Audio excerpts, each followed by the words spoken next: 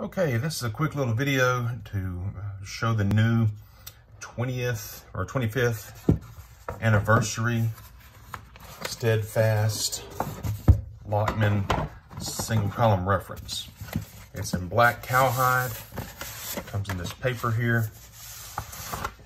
I got the one with blue under silver art gilt, and I had to do a report because I ordered it the same day these came out, and mine didn't come in till yesterday. But I replied to the original confirmation email that I got from Steadfast, and they were so kind that they FedExed me another copy of this same Bible, and it got here a couple days later. So I can't speak highly enough about the people at Steadfast and their customer service. They are just phenomenal, and I'd be happy to buy from them anytime.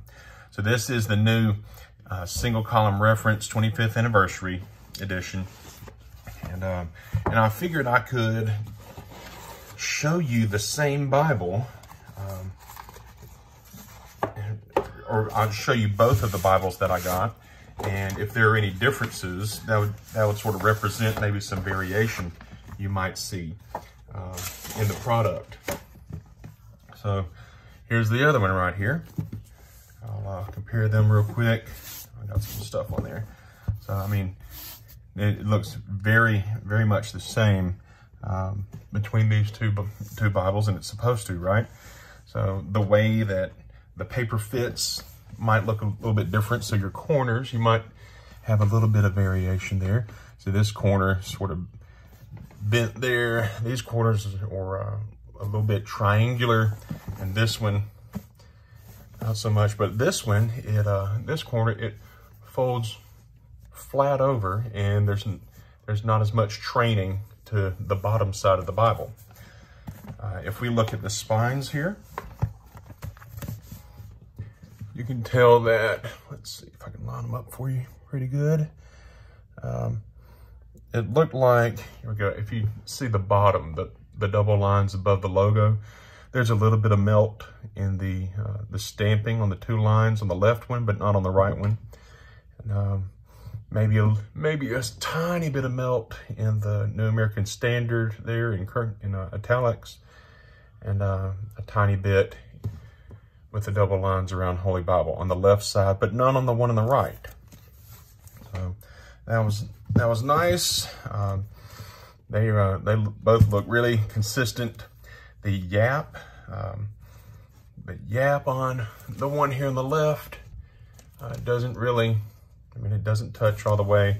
The one here on the right, it doesn't touch all the way either. So I've seen some people who it seemed like they were able to make the full yapp touch, but I can't do that with either one of these.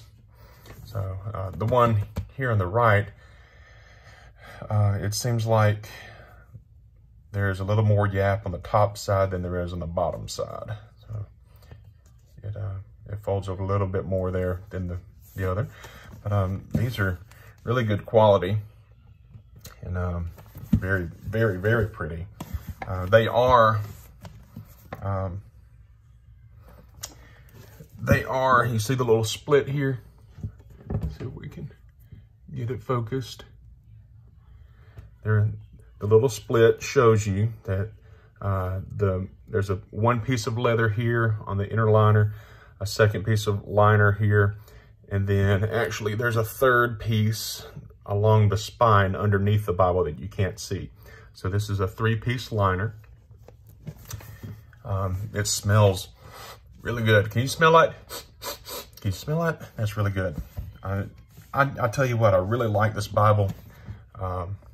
There is some ghosting in there. That should be, you're looking at it, so it's apparent to you. I'm going to try to get images of this Bible, or maybe just add a little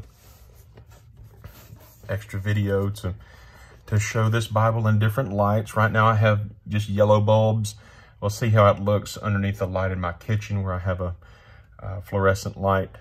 But while I have these out, I figured I'd also bring out the one by which to judge these Bibles. And I have it in my new velvet case that I bought from Lockman for $3. That just came in the mail moments ago. So brand new case for this Bible. This is the 2002 calfskin, and it's gold instead of silver. And so we'll compare the ghosting. So immediately you'll see a big difference in the level of ghosting or lack of ghosting. The opacity is what we're talking about here. So compare the opacity of this one to the new 25th editions that have come out, and it will be immediately apparent that one is of better quality than the other.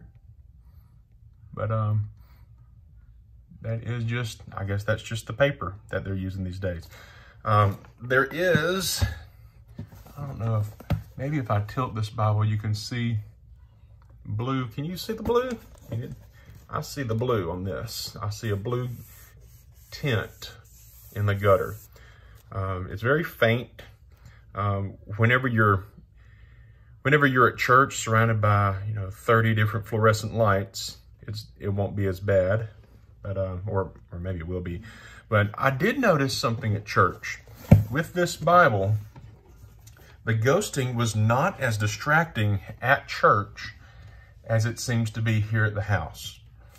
And so I don't know if yellow lights pick up the next page better or what, but at church this is not as bad or not as ghostly as it is at home.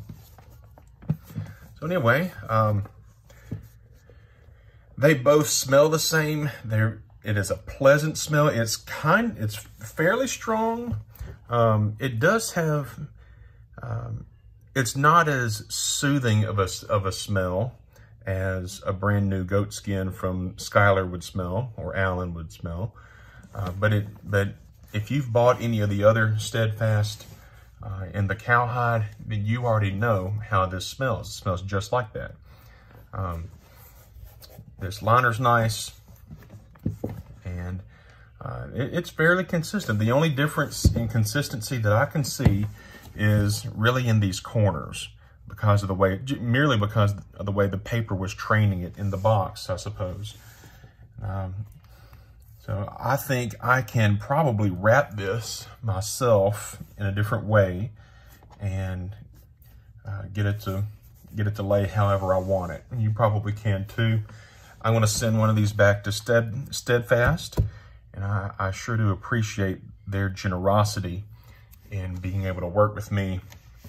Oh, you're going to want to know. You're going to want to know which Bible's thicker, the 2002 or the 2020. This came with it too. This little notepad, a little freebie that they give away here. Note-taking journal, 64 pages. So it's a nice little gift that they give you. All right, so which one's thicker? It's not going to be hard for you to guess which one's thicker. But here we go. There's the size difference. See that? There's also a difference in what's on the spine. Of course, the 2002 has two kind of short black ribbons like this right here. And these new 2020 anniversary editions, they have 3 different colors for theirs. This long blue, this long silver. Where you at, silver? Come here, silver. Long silver. We have a black one. Oh, I did notice something in my black ribbon on the first Bible.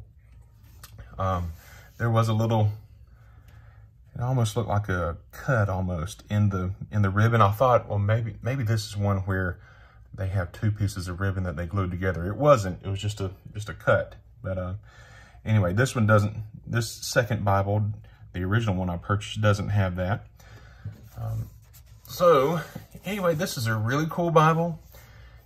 It's a luxury Bible, but it's I guess, what was it, $150, $150, $50 less than or $70 less than what you would buy from Skylar. So really cool Bible. I think you'll enjoy it. Now, if you have a problem with ghosting, then you're going to get this Bible and feel disappointed. But if you can ignore ghosting, if you can live with it, then you're going to get this Bible and think, wow, that's a really nice one. Again, they're just not making this paper anymore, you know? Not making that paper anymore. All right, well, hopefully Steadfast keeps these 1995 editions coming for the foreseeable future, because I know there's some people who would like to see nice new Bibles that are line matched and nice paper come from Lockman. People are wanting that, and I hope that Steadfast can keep providing that for us, because we love the NASB 1995. All right, guys, hope that was helpful.